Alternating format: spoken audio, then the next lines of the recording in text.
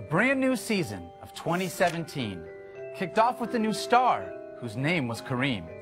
It was the first of many wins for your boy Matty B, who beat a robot named Fred in week 1 by 68.3. Fred hated these humans. Their game was no fun, so the robot got to work and the sabotage plotting had soon begun. He ran some numbers to turn the league on its head, which led to the injuries that filled fantasy players with dread. The plan seemed to work as Odell's ankle gave way, followed by some bad news on Rodgers' collarbone x-ray. Matthew surviving such bad luck was impossible, or so it would seem, as still Fred predicted the decline of Hunt, Kareem. But Matthew overcame Fred's moves, no matter how shady.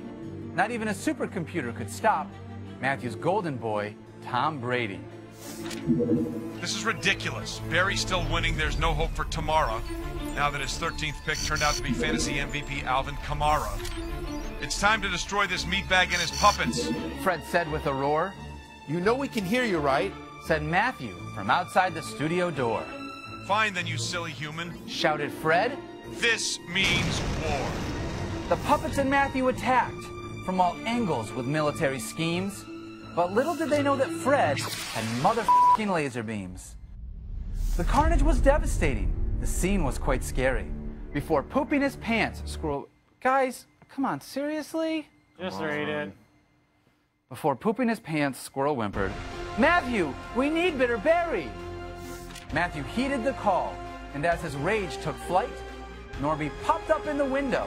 Hey, where's LeBron in this fight? Seeds shot from Bitter Berry, hitting Fred's eye with a sting, while Bear picked up Strawman and spit a wad at Fred's crotch. Buzzing!